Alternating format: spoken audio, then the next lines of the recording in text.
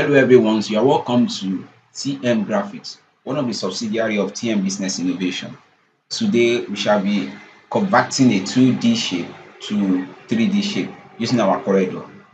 Let's get started. The first thing is making use of our Polygon Tool, 2D shape. Yes, I think it's better this way. So I want to increase the size from 5 to 6, from pentagon to hexagon. Then let's give it a thicker outline. Come to this part. I will increase this to 8. Let me see. Okay, I'm okay with this. Then close this part. Then let's duplicate this guy.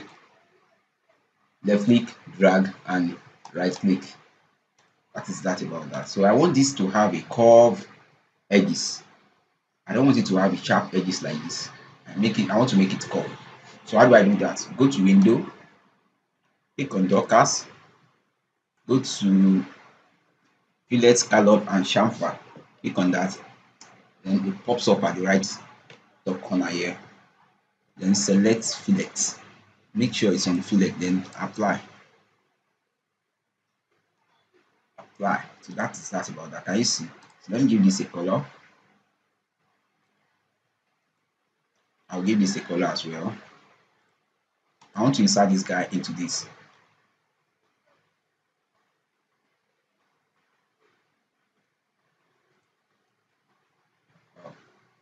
That is that about that. Now the next thing is I want to work on the underneath shape. That is the black, the original shape, which is the black color. I'm working on that. So I click on it, I've highlighted it. Then I will go to arrange, convert to curves. Then I'll pick my shape tool. I want to work on the edges. One, take this in. Take this in as well.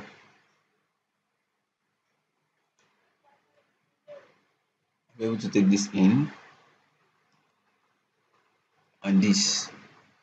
So now I will leave the two other parts untouched. The two edges, I'll leave those ones untouched. This one and this, right?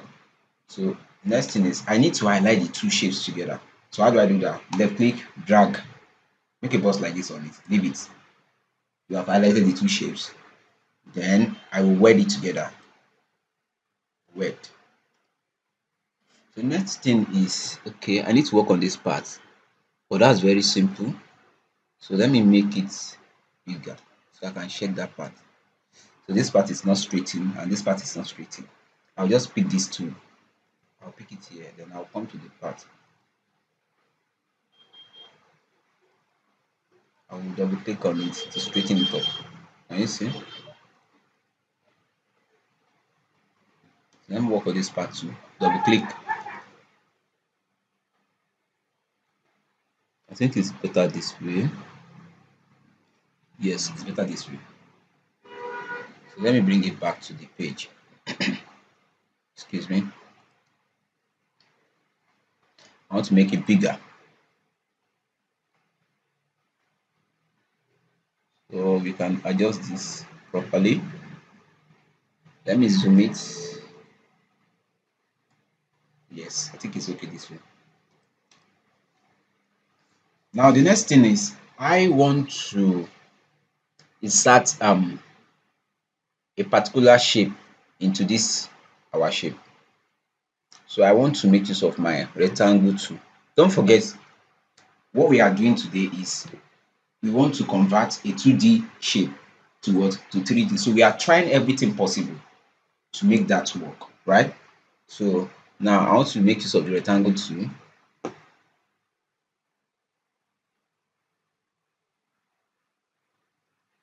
Yes, let me give this a color, yellow.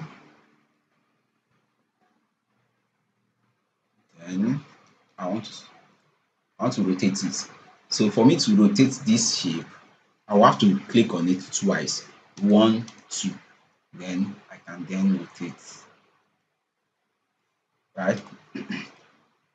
Now I want to work on the width, not the length.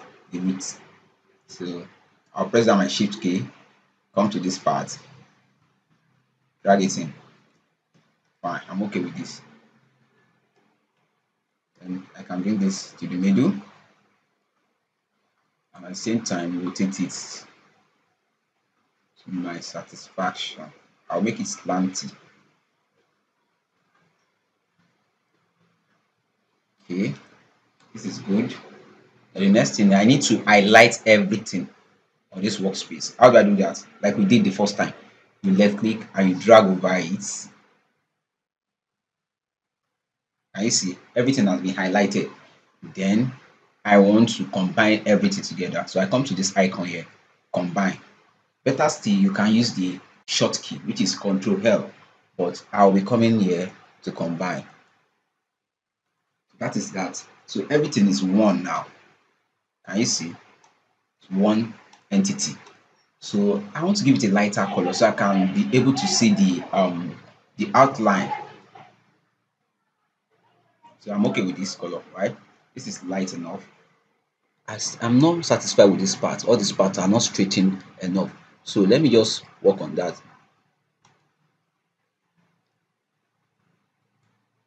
So you see, I'll be able to zoom it and work on that. Into this one. Can you see it has been straightened? This part as well.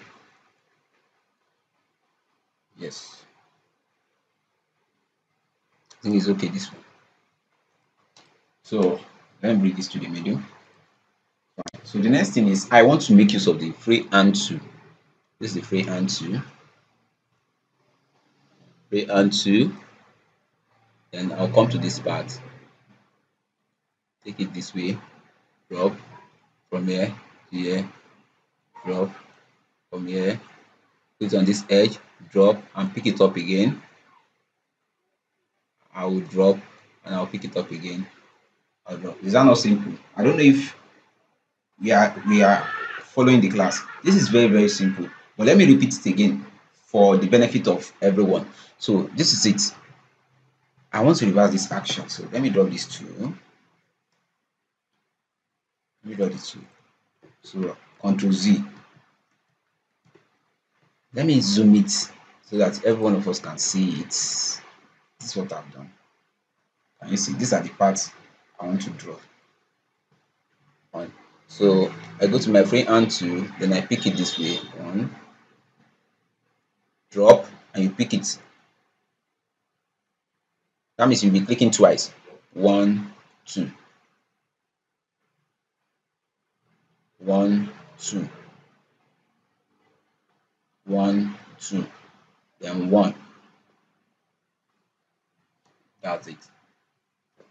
You are done with that. So you can drop this two. So I want to increase the pixel to 8. Is that too much? Okay, let me reduce this to 4. Okay, I think I'm okay with this. So I need to work on this part. I want to convert this straight line to curve. I want to convert this straight line to curve. So how do I do that? It has been highlighted already. I'll go to shape tool, I'll select it, then I will make a rectangle cover like this on it. I will highlight the line. I will highlight it like this, and I will drop it. Can you see? You can see it as if you look closely to this thing, you see a break traces on it, right? It has shown that it has all this line has been what has been highlighted. So now I can now go to this part, convert to curve. I'll click on it. So with this, I'll be able to do what? To work on this straight line and make it look curvy. Together. So how do I do that now? Just come to this part, then I can manipulate. Can you see? It was straight initially. Try to make it curve, right? So I want to make this place curve as well. So I think it's okay this way. It's okay this way. So we are good to go.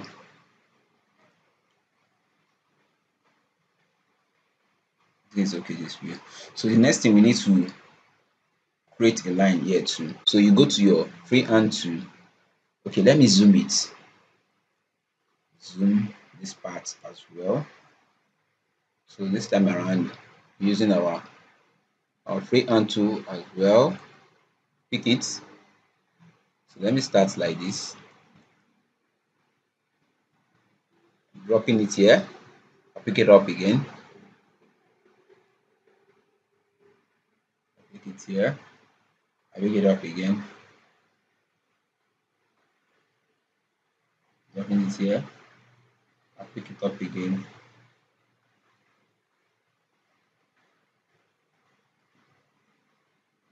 And I drop it here.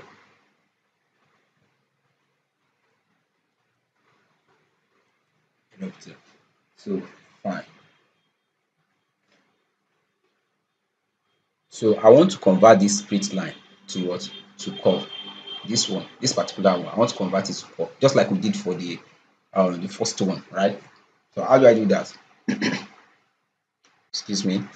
You come to this part. It has been highlighted already, have you? So just pick the shape tool, then highlight this part like this. Then click on convert to curve. You can now work on this part. Can you see?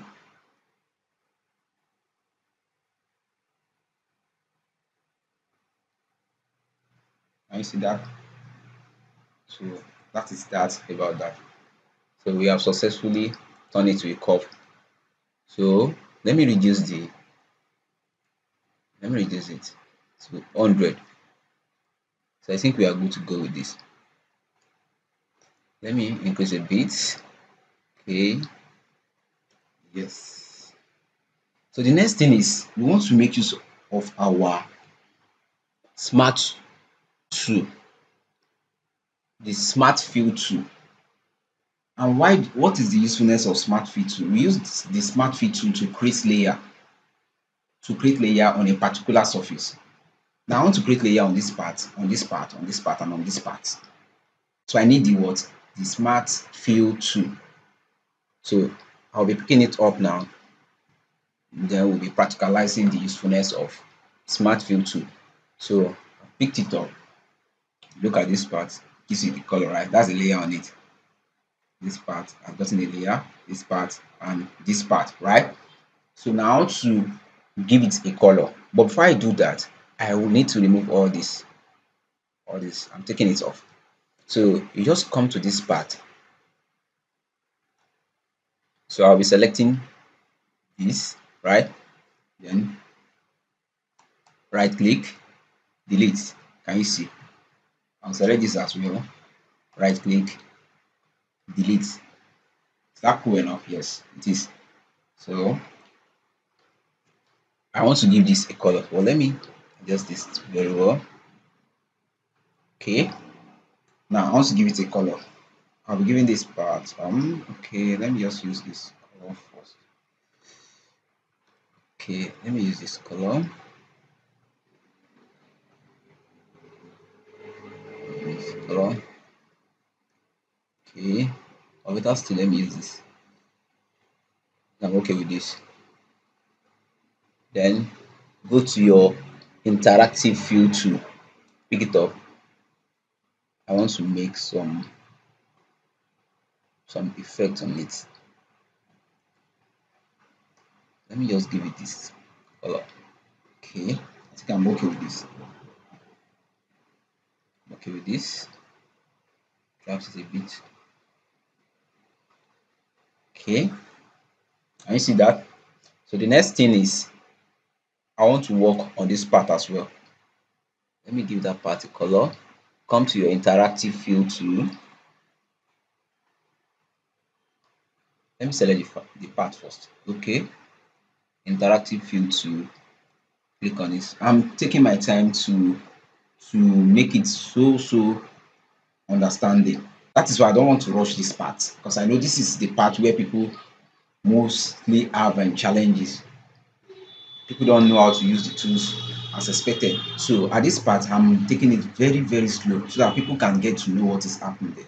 So now I've selected this, then I've picked my interactive field tool. I want to, yes, I picked it. Then I'm giving this a color, right? So let me just use, let me give this color. But before I use that, let me select a color for this first. I'll give it, okay, let me give it, I'm okay with this color. I'm okay with this color. Let me work on this. Let me give this part a color too. I'll give it this color. Let me give this part a color.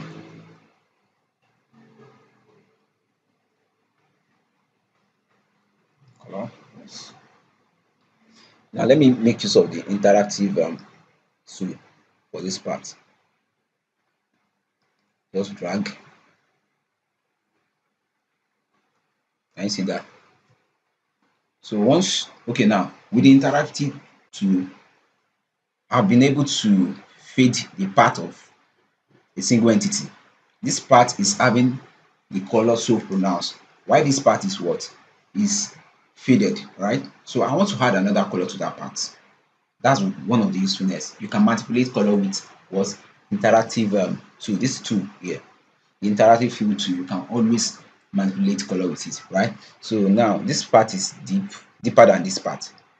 So this part is faded. So I want to add a color to this part.